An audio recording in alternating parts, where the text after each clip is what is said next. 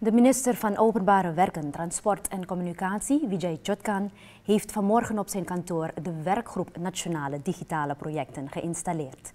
Hiermee is volgens hem een aanzet gegeven voor een betere structurering van de digitale markt. Onder meer de ICT-associatie, Telezuur, de Centrale Bank van Suriname en het Directoraat Nationale Veiligheid zijn vertegenwoordigd in deze commissie, die voornamelijk ervoor moet zorgen dat alle belanghebbenden in deze sector op één lijn staan bij besluitvormingen. OWT&C is ervan overtuigd dat de plannen die zijn uitgezet voor betere digitalisering nu sneller gerealiseerd zullen worden. De bedoeling is dat deze werkgroep vandaag geïnstalleerd ervoor gaat zorgen dat alles wat we doen, dat het goed besproken wordt, dat natuurlijk het doel duidelijk wordt aangegeven en dat we dus die dubbele zaken die we tot nu toe hebben gekend niet meer moeten voordoen.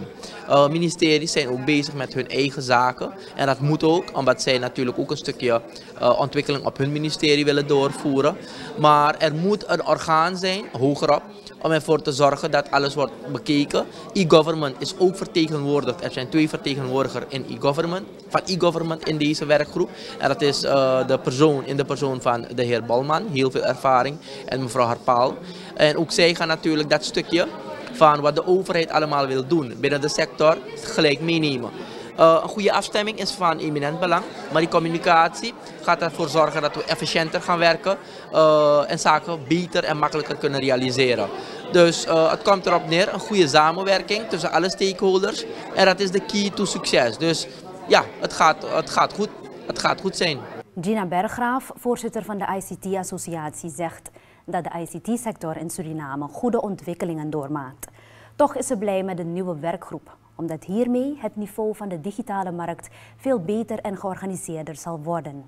Berggraaf wijst erop dat vooral de afstemming tussen de verschillende belanghebbende groepen verbetering behoeft. U hoort ook Wendy Apayou, directeur van de Telecommunicatieautoriteit Suriname, TAS, die ook een van de trekkers was voor de totstandkoming van de commissie. Communicatie, en daarom is deze werkgroep er. We moeten gaan met elkaar gaan praten en gaan afstemmen. En daarom doen we dit ook. Wat we merkten in onze gesprekken, we zeiden natuurlijk, om je missie te bereiken moet je daar ook dingen voor doen. Vanuit die ICT-associatie willen we dat de samenleving beter gaat presteren met ICT. Dus je gaat ook met allerlei actoren in dat veld praten. Dus je praat met het ministerie van Handel en Industrie die hele goede initiatieven heeft. Je praat met de Telecommunicatieautoriteit Suriname die ook projecten doet. Je praat met Telezuur. Je praat met het ministerie van Onderwijs, die doet ook hele mooie projecten. En iedereen doet alle mooie dingen. En wij horen dat van allemaal. En het mooie is, als je dat aan elkaar vertelt, dan kun je daar ook rekening mee houden in het pad. En kun je elkaar ook als een project in uitvoeren. Dus kun je gezamenlijk ook mankracht erin zetten en elkaar versterken in dat uitvoeren. De TAS is natuurlijk de autoriteit/regulator van de telecommunicatiesector.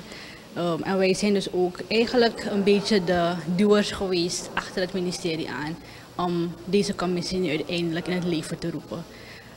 Zodat wij samen met de sector op reguliere wijze bij elkaar kunnen komen en projecten die gedaan worden kunnen bespreken, zodat we het als geheel, als Suriname, aan onze ondersteuning aan kunnen geven. Dat was Wendy Apayou, directeur van de Telecommunicatieautoriteit Suriname. U zag daarvoor ook Gina Berggraaf van de ICT-associatie Suriname. Beide vrouwen zijn blij met de realisatie van de werkgroep Nationale Digitale Projecten, vandaag door minister OWT&C.